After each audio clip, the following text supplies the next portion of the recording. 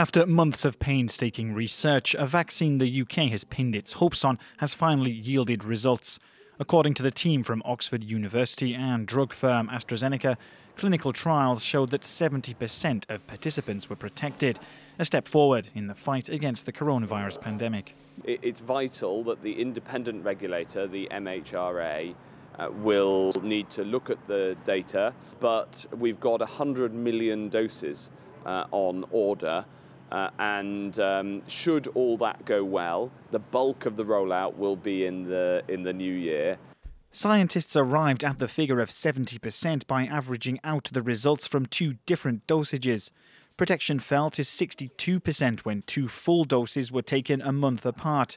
But that figure shot up to 90% when a half dose was followed by a full dose a month later, meaning the vaccine's effectiveness could rise if scientists can perfect the dose. The results come off the back of clinical trials from US drug giant Pfizer and another one from Moderna, both showing up to 95% protection. But although the Oxford jab falls short of that figure, it's far cheaper to produce and easier to transport and store. It's a vaccine that can be stored at fridge temperature for longer periods. It's a vaccine that has high effectiveness in one of the dosage regimes that have been tried out. The vaccine now has to be approved by regulators before it can be rolled out in the coming weeks. Care home residents will be first in line, followed by healthcare workers and the over 80s, before the vaccine is distributed to other age groups.